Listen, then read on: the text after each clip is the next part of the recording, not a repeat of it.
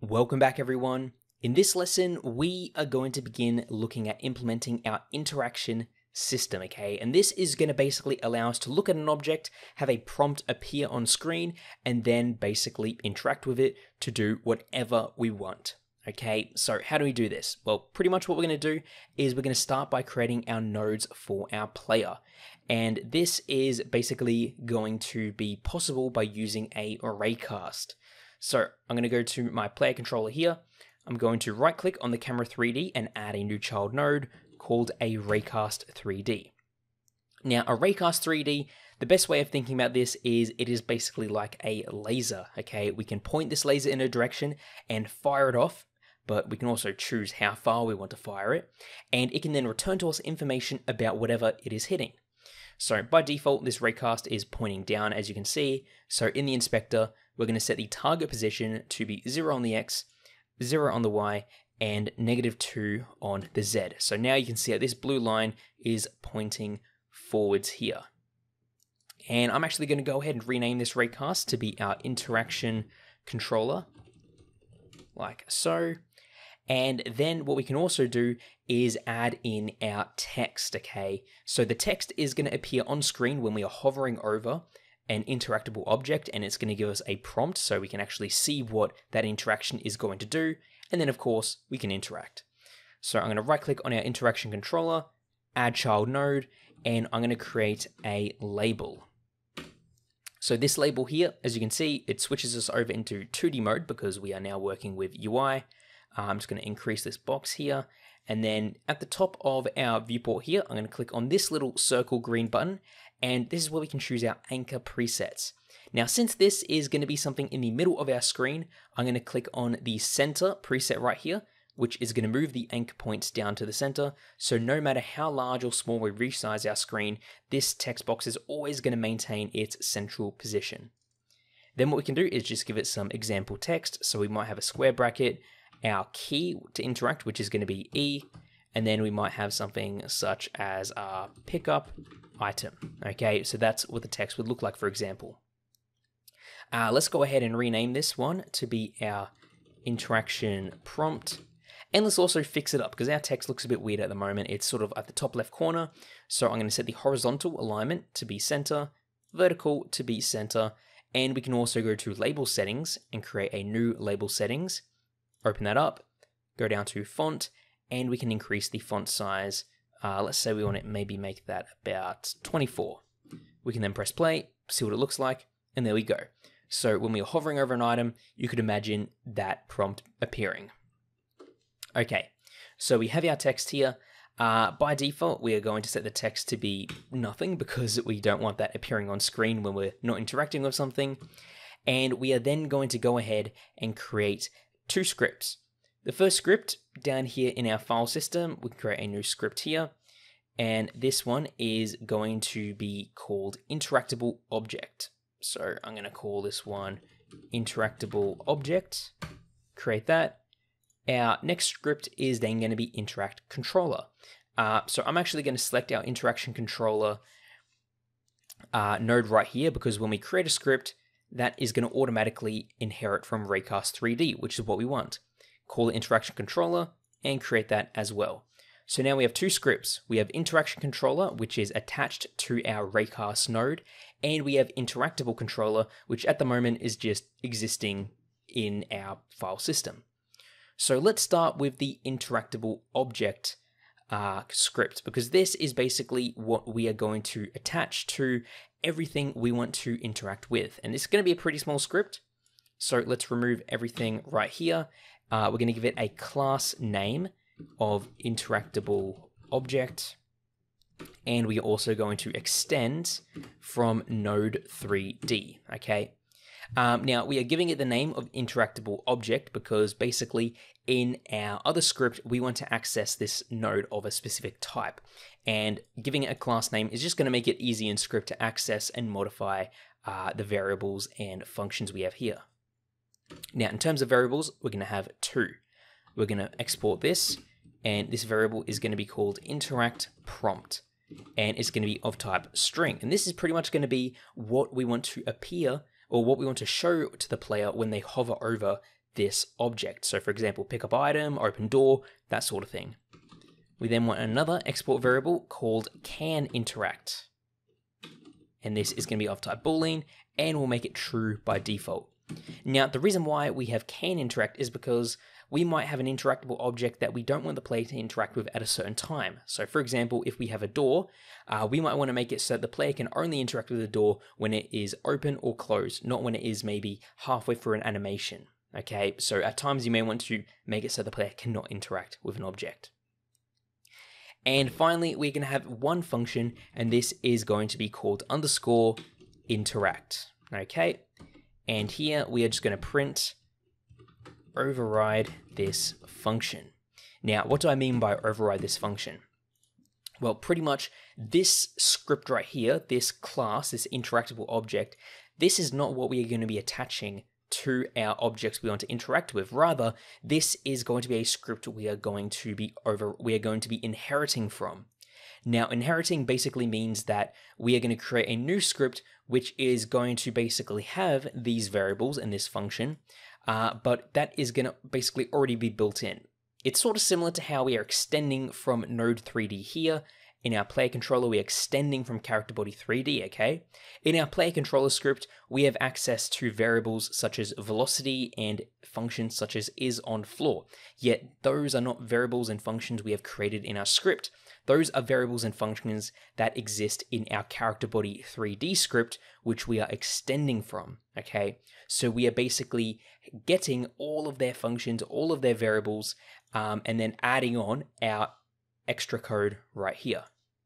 That's what we're going to be doing with our interactable object, okay? This is going to act as the parent class, and whatever children class, doors, objects, lights that we might want to turn on and off, they are all going to be inheriting this script and having access to its variables and functions. And what that also means is we can override functions. Basically, we can create an identical function in a child or inside of an inherited class, and that function is basically going to override this one right here. Now, maybe a bit confusing. We'll get to that in just a second, but let's go over to our interaction controller and begin working on this. So inside of here, we can delete the ready function since we will not be needing that, but we are going to keep the process because we will be using process. Now let's create our variables. We're going to create an onReady variable called interact prompt label. It's going to be of type label, and it's going to be equal to get node and the interact prompt right there, okay? So now that we have our interact prompt label, we can then of course assign it inside the script here, but let's fill out the process function. So pretty much what we want to do is every single frame we want to get whatever object we are looking at, okay? So I'm going to create a variable called object, and this is going to be equal to get underscore collider. Now this get collider function, this is built into our raycast 3D node, which we are extending from, okay? And the raycast has a get collider function, which basically just gets the collider of whatever object it is currently hitting. Now, again, this could also be null, so we need to make sure of that. And let's also then go ahead and set our interact prompt label to be equal to an empty string here. And then down here, we are going to check to see, okay, do we have an object, and is this object of type interactable object? Because we don't want to be able to interact with a static mesh or some other sort of object that doesn't have the interaction capabilities. So here we are going to go if object, so basically if this object exists, and if object is interactable object. Okay, so if the object we are basically interacting with, if it exists, and if it is of type interactable object, then we can continue on with the if statement here. And we're just going to add in a pass for now because we're going to be working on that in the next lesson. And one more thing before we go, we need to go up here and actually fix this line of code. So this needs to be interact prompt label dot text. Okay, we are setting the text property, not the actual label itself. So in the next lesson, we are going to continue on with this function and actually create ourselves an interactable object to see it in action. So thanks for watching, and I'll see you all then in the next lesson. Welcome back, everyone. Let's continue on with our script. So what we need to do now is we have well, first of all, we have already, in the process function, gotten access to whatever collider we are currently looking at. We are setting our prompt label to be empty, and then down here we are checking to see if the object we are hitting exists, and if that object is of type interactable object, then we are going to run the code down here. Now, if the object that we are looking at is it cannot be interacted, okay? In our interact object, we have that can interact boolean. If that is false, then we want to return. So if object.can interact equals false, then return, because we don't want to do anything if we are unable to interact with it. Now, otherwise, if we can interact with it, we are going to set our prompt label. So interact prompt label dot text equals, and we're going to have the little E here so that we know what button to press, and then go plus object dot, and then we can access the interact prompt variable here. So dot interact prompt. There we go. And then finally, we need a way of actually detecting when we have pressed the interact key to then call the interact function. So here we're going to go if input dot is action just pressed interact, then we are going to go object dot interact, okay, and we are calling that interact function right here. So there we go. That is pretty much it for our interaction controller. Now let's look at actually setting up an interaction inside of our project, okay? I've got a little scene here set up with some trees and some rocks, and what I'm going to do is I am going to make it so that we are going to have these little pedestals placed around, and whenever we walk up to one of these pedestals and interact with it, it is going to turn on a light. So if we go to the models folder, this is all included in the course files tab. You should see there is a pedestal.tscn. I'm just going to drag that in here, and it is going to create us this object right here, okay? And on this object, we are going to create a new script. So we can just go ahead and, we can just create a new script on it right here. And I'm just going to call this one pedestal interaction. Okay. Now we can delete all of the code we have here, and we want to extend it from interactable object. Okay. Extending it from interactable object means that we have access to the interact function as well as these two variables here. Okay. So if we save this and we select the pedestal here in our scene view, you'll see in the inspector we have the interact prompt that we can assign. So maybe we can say turn on, and we can also enable if we can or cannot interact with it. So what we now need to do is we need to first of all set up a function that is going to override the interact function on interactable object, because remember, whenever we interact with this, it is calling this function here, and we have this print line of code. But what if we want to add our own logic? Well, to do that, we can override the function, and this is done by just creating the exact same function name. So we'll go func interact, and in here we will just print out turn on light for now, okay, just to see if it works. So what we're doing here is, since we are extending from the interactable object script, whenever we create a function with the exact same name as exists in this script, we are overriding it, meaning that when the interact function is called, it is called here instead of in the base interactable object script. So let's save this, let's press play and see if it works. So we can walk up to the pedestal here, and if I look over it, it says turn on.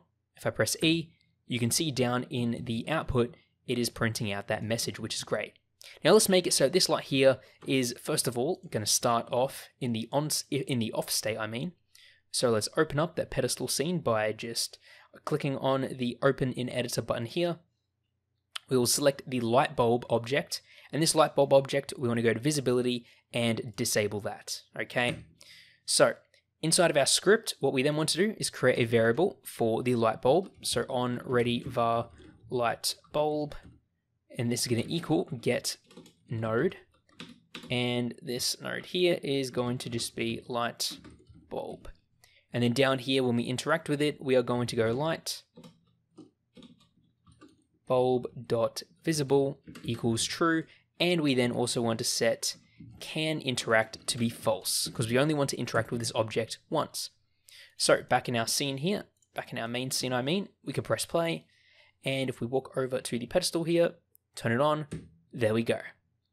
So now what we can do is we can make a little game out of this. We can actually move these around here. We can maybe make a couple duplicates and place them around the level. And now you have a little game where you have a walking simulator. You can walk up to these different pedestals, turn them on, like so. Now, of course, you can see how you can expand this into really whatever sort of game you wish. You can have a game where you might need to collect a number of things. You can have a game where you might need to complete a puzzle, and maybe when you interact with something, it moves one of the puzzle pieces. It might open up a secret door that you can enter in. There are a lot of different things you can do with this interaction system in combination with the player controller. So yeah, thank you for watching.